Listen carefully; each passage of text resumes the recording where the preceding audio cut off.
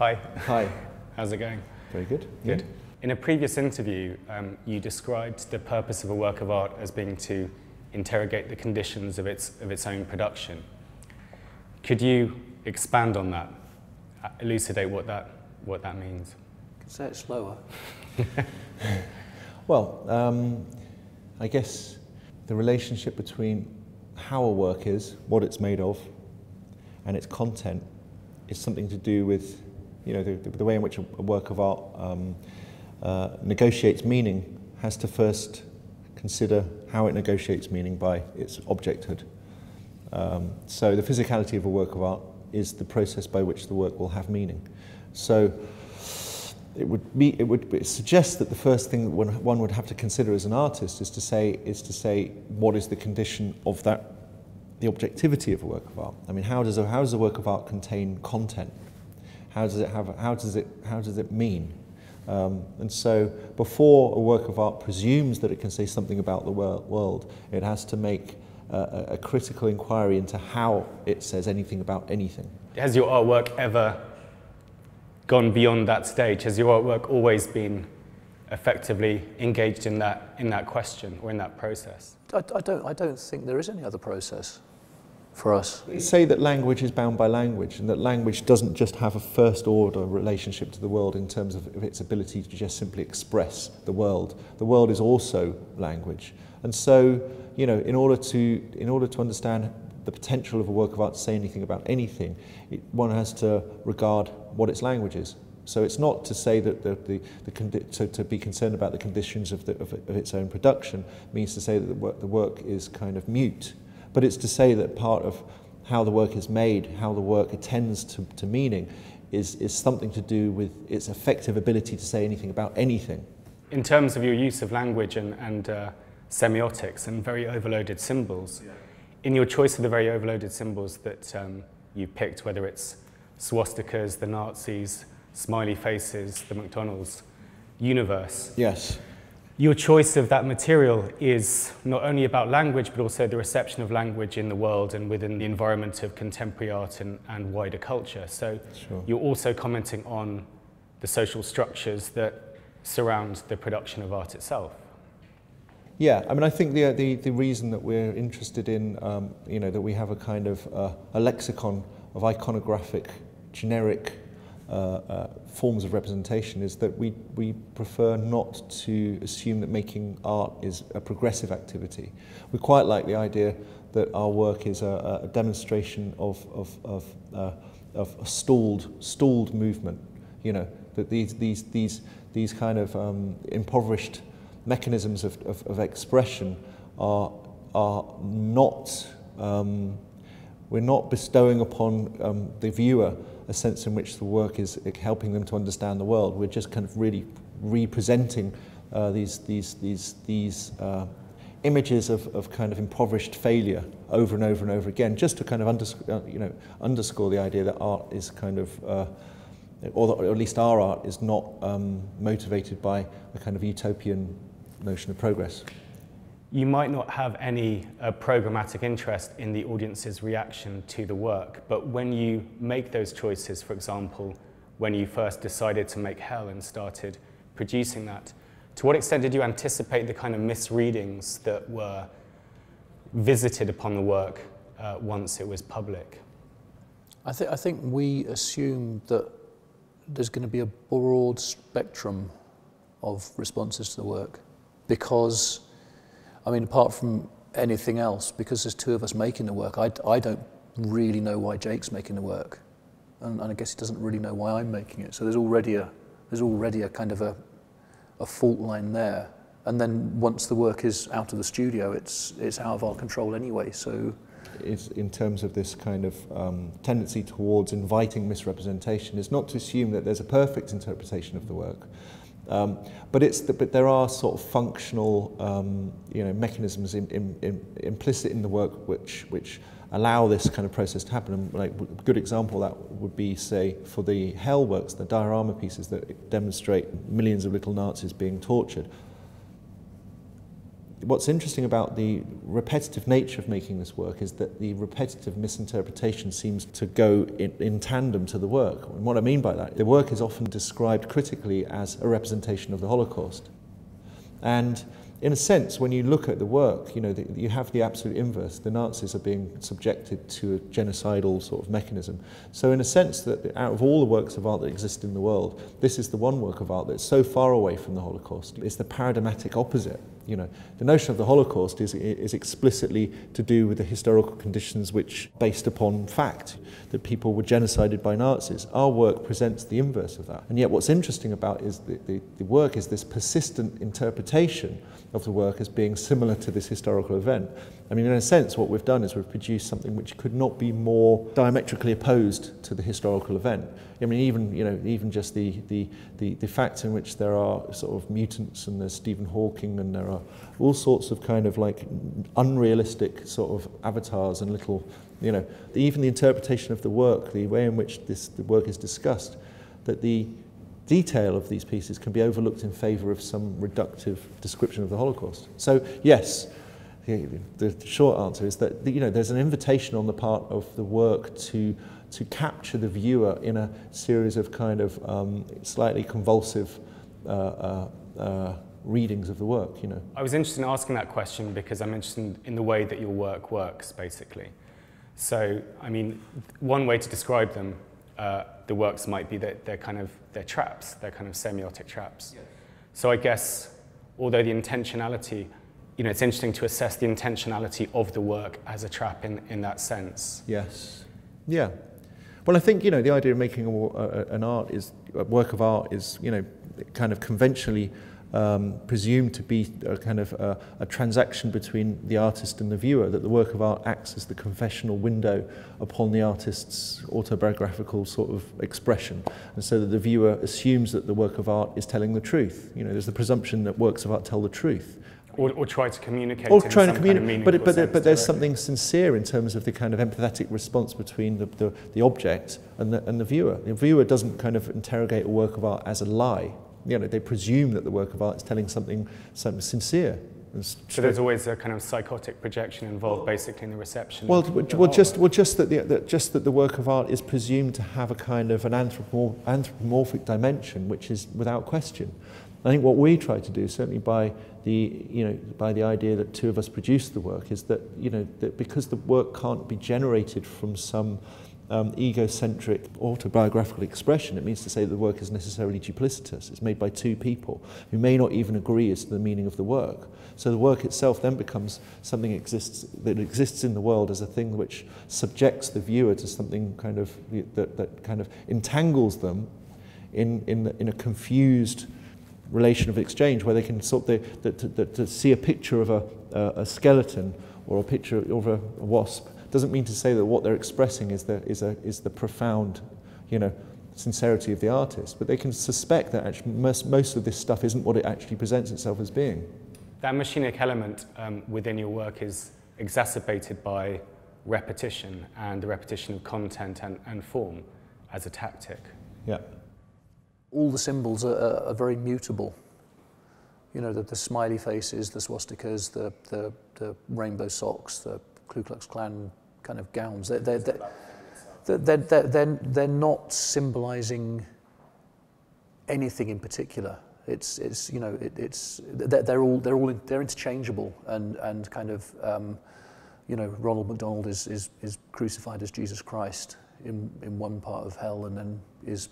They're always quite exhausted symbols, yeah, though, aren't they? Yeah. They're kind of symbols with an exhausted semiotic. Well, you know, people know them, and I mean, I guess it's part of the reason why people sort of are so quick to make assumptions about the work, because they see these symbols and they already have assumptions about those symbols, and they apply them without question. I mean, you know, the idea of looking at, you know, 10,000 Nazis being tortured, and to kind of actually ignore the torture bit and just see the Nazis and assume it's something which is so kind of like so demonstrably unreal and speculative and ludicrous, and perhaps philosophically experimental is reduced to a form of realism, which is kind of blatantly sort of against the reality of the work. That the work is, you present this kind of, that actually part of the process of the work is to exacerbate that kind of misreading by producing and introducing ever more stupid forms of content that should provoke a kind of, should be indicators as to readjust the interpretation of the work. And yet what happens, you can put dinosaurs giving birth to Nazis and still the work is reduced to some historical moment, as though somehow the repetition is not just to do with the work, but there's a repetition on the part of the viewer to keep repeating, this compulsion to repeat. So the repetition is really kind of stretching the mode of representation, right? Is it stretching representation as far as it can go? Well, but repetition is interesting because it implies, there's something kind of mechanical and industrial about sort of producing something over and over again. It kind of seems inconsistent to a work of art, that works of art are supposed to indicate some kind of progressive calibration of modification. An artist's body of work is supposed to represent some kind of achievable evolution. But and in that, when you're talking about progressive in that sense, you're not talking about progressive in a enlightenment sense, more in a kind of micro sense. No, absolutely, yeah. I think so. The idea that actually, that there's no, that part of the idea of using kind of an aggregate set of already impoverished icons and images means to say that there's no attempt on the part of the work to better itself, and now I am talking about edify itself in terms of some sense in which the work is trying to help the viewer to perceive the world in some kind of better way. It does the opposite. It does the exact opposite, doesn't it? Because by repetition, if we are still failing to convince people that these things are not about the things that they say they are, so we make them more ridiculous. Dinosaurs giving birth to Nazis, spacemen, cavemen. And still those interpretations persist. It's that the kind of repetition is kind of like... Well, it makes its point as well, though, doesn't it? Simultaneously. It tries to. Impossibility of communication in that sense. The idea of kind of reiterating a point would assume that the point had some point to it. But if the reiteration of the point is pointlessness, it's a very spiteful mode of artistic practice to reiterate something which doesn't benefit the viewer at all. Your choice of Goya, because in this exhibition we've got Insult to Injury, which is probably your most famous work in terms of the engagement with Goya, at least in popular terms. Why did you choose Goya? He's sort of ground zero.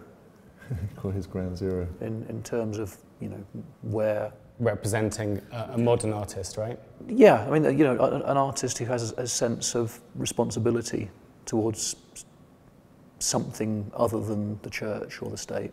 So he's the kind of, he's the emergent sort of representee of modernity. He's the person who sort of depicts the world after the dereliction of Christianity. This notion of sort of artistic self-doubt.